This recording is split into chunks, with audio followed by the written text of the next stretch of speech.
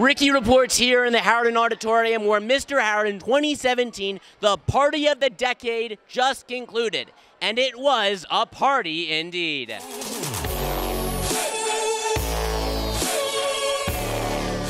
For the 10th year in a row, the Harriton Auditorium was filled to the brim with people who came to witness Harriton's biggest event, Mr. Harriton. Organized every year by Student Council, the event brings together 10 upperclassmen boys who attempt to wow a panel of judges with their talents, creativity, dancing skills, and overall enthusiasm. So who was crowned this year?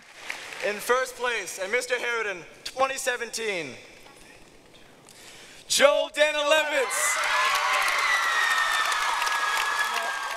Every single person in this is so incredible. Oh my God, I wish you guys could all be, we are all Mr. Harriton. This is every one of us and the officers, everyone's amazing. Joel went over the judges with his talent, in which he sung a song deeply personal to him. Anything to get you back by my side, but I just keep on laughing. I'm hiding the tears in my eyes, 'cause boys don't cry. Boys don't cry. I spoke to Joel after the show. He told me he was trying to send this message.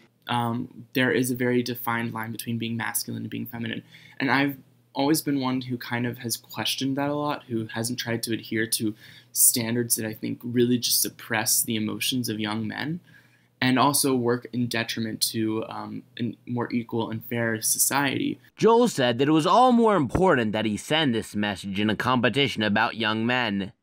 In second place was Will Hoffman, who, well, you'll see.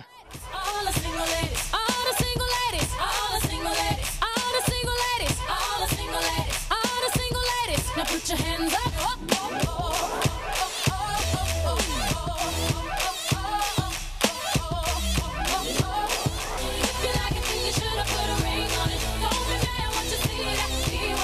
Hoffman was inspired by an SNL skit. He spent the first month of rehearsal learning the dance and the second month learning how to do it in 4-inch heels.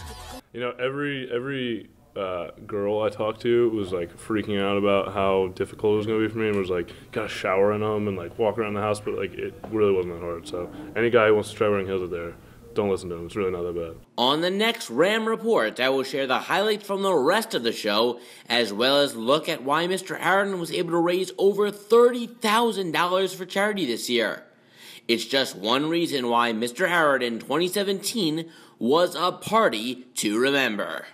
Reporting from my fourth and final Mr. Harriton, I am Ricky Reports.